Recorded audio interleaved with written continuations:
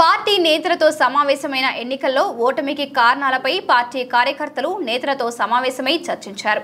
ఏపీలో కొలువుదీరిన ప్రభుత్వం సుపరిపాలన అందించేలా ఒత్తిడి తెస్తామని చెప్పారు. నెలలో 4 రోజుల పాటు ప్రజలకు అందుబాటులో ఉంటారని చెప్పారు. ఎలక్షన్ అయిన తర్వాత ఎలక్షన్లో చెప్పినప్పుడు నేను ప్రజలకి అందుబాటులో ఉండడానికే నేను ప్రయత్నిస్తాను. లాస్ట్ టైం చెప్పాను, నేను ఎవ్రీ మంత్ ఒక 4-5 డేస్ ఇక్కడ నర్సాపురం కాన్స్టిట్యున్సీలో స్పెండ్ చేస్తానని.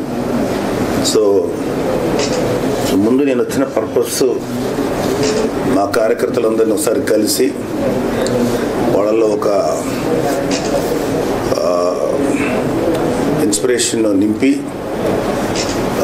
రాబోయే ఎలక్టరల్ ప్రాసెస్లో ఎంత ఎఫెక్టివ్గా పార్టిసిపేట్ చేయాలి, ప్రజలకు ఎంత చేరువగా వెళ్ళాలి, ఎలాంటి సర్వీసెస్ చేయాలి, అధికారంలో లేకపోయినా ఏమాత్రం మనం చేయగలం, ఆ విధంగా మేమందరం చేయడానికి మా కార్యకర్తలు అందరూ సిద్ధంగా ఉన్నారు.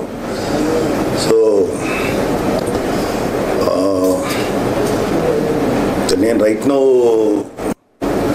ప్రభుత్వం మీద అప్పుడే కామెంట్ చేసేటువంటి సిచ్యువేషన్ లేదు. ఎందుకంటే ఎవరికైనా సరే కొంత టైం అంటూ ఇవ్వాలి. మేము వాళ్ళని విమర్శిస్తాం, బాగా చేసేలాగా వాళ్ళ మీద ఒత్తిడి కూడా తీసుకొస్తాం.